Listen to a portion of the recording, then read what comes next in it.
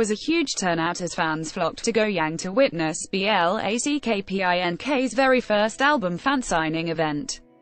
Here are the adorable photos to prove it. A personal touch was added to the fan-signing where BLACKPINK answered fans' questions via post-it notes. Fan, since your debut, what has been your favorite moment in time?